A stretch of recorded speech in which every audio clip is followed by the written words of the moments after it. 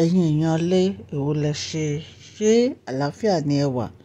Ṣé dáadáa ni mo bá yín? Gist tèní òun ni Tadenikawo. Tadenikawo ni gist tèní. Ẹ̀yin tí ẹ bá ti darapọ̀ mọ́ gist mi, ẹ jọ̀ọ́ ẹ darapọ̀ o. So that tí n bá ti post any gist ẹ máa rí. Mo máa ń sọ̀rọ̀ nípa celebrity gist, royal gist. Mo máa ń sọ̀rọ̀ nípa politics àti gbogbo nǹkan tí ó ń ṣẹlẹ̀ ní orílẹ̀-èdè Nàìjíríà. Mo kí gbogbo ilé o. Ṣé dáadáa ni mo bá yín? Ṣé àlàáfíà ni gbogbo yín wà? Orúkọ mi ni Mashola. Yorùbá dẹ̀ ni mo máa ń sọ lórí channel mi. Ẹ̀yin ènìyàn ẹ ṣé. Mo dúpẹ́ púpọ̀ lọ́wọ́ gbogbo yín. Tadenikawo, màmá ẹ̀ ní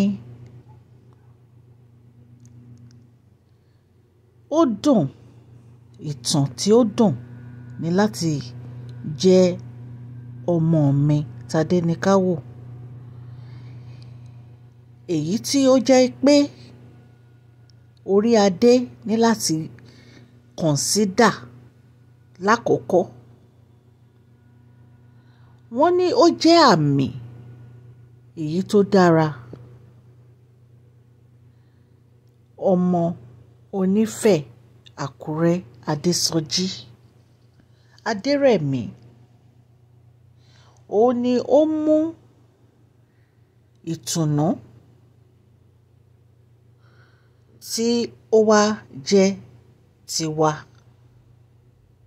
Èyí tí à ń wá Adesina, ó ní ilẹ̀kùn. Ó ṣílẹ̀kùn ẹ̀rí. Wọ́n ní ó ṣílẹ̀kùn Eri-ifeoluwasimi. Jehovah ó ti dùn mí nínú ní gbogbo ọ̀nà.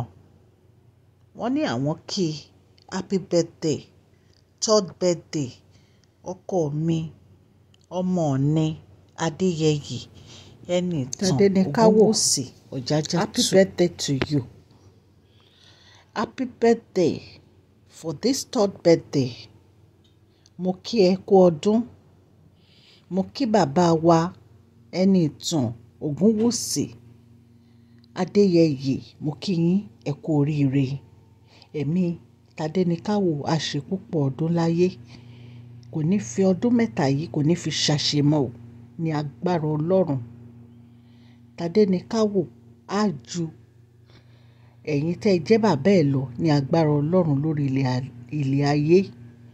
Ó máa ṣe ọdún many more happy celebration lórí ilẹ̀ alààyè. Ẹ kú ọdún, ẹ kú ìyèdún. Queen Naomi, mo kí yín kú oríire.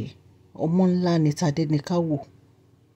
Ọlọ́run ò ní gbà lọ́wọ́ yín o, ní agbára Ọlọ́run. Á dùn yín nínú, ẹ máa tún ní ọ̀wọ̀ rere lẹ́yìn o, ní agbára Ọlọ́run. Ibi tí ẹ rò wípé ó máa dé lórí ilẹ̀ alààyè á tún kọjá abẹ ní agbára Ọlọ́run. Ẹ kú oríire ìní. Mo bá yín yọ̀. Mo kí yín kú ọdún, ẹ kú ọdún, ẹ kú ìyèdún. Ẹ̀mí Tadenikawo á ṣe many more years in the land of the living. Mo kí yín ẹ̀yin àti kábíyèsí ẹ kú oríire. Happy birthday to you Tadenikawo. Long life and prosperity. Queen Naomi ti sọ. Wọ́n ní your story ó become sweet. Ó become nǹkan ìdùnnú. Ìtàn ẹ ó become nǹkan ìdùnnú. Ó become nǹkan ayọ̀. Ìwọ tó jẹ́ pé you are a choosing crown to be considered. Wọ́n ní ó wá jẹ́ àmì fún àwọn. Wọ́n ní onífẹ̀ Àkúrẹ́ Adesoji. Mo dúpẹ́ lọ́wọ́ Ọlọ́run fún ọjọ́ èní wípé ó wáyé. Olúwa ṣeun. Ẹ máa ṣe púpọ̀ ọdún láyé o. Queen Naomi, ẹ máa máàkì púpọ̀ ọdún láyé fún Tadenikawo. I wish you many more happy birthday in the land of the living. Ọlọ́run Elédùmarè a ṣe ọjọ́ ìní a ṣe ní ọjọ́ ayọ̀ fún yín àti ọjọ́ tí ó bá tún máa lò láyé. Inú mi dùn. I celebrate you. I celebrate your son. I celebrate Kábíyèsí. I celebrate both of you. God Almighty will bless you. Ẹ kú oríire o. Láti ilé iṣẹ́ Mashola Gist TV láti mú wá. Please share, subscribe, like. God bless you all.